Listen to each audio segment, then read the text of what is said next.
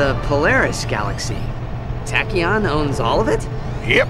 Ironic, ain't it? The one Cragmite they didn't vaporize comes back to oppress the galaxy. Who is they? Who? Are you kidding me? The Lombaxes. Vaporized the whole lot of them years ago. Left the Cragmite planet nothing but an empty hunk of dirt. Ah! All hail the Lombaxes! Ah! Saviors of the universe! Attention transport vessel. A bioscan reveals a Lombax life form aboard your ship. Stand by for immediate disintegration. Ah! It's the Lombax! Nothing but trouble! Nothing but trouble! Sir, if you jettison the excess cargo, you could increase your speed and evade capture. I couldn't agree more.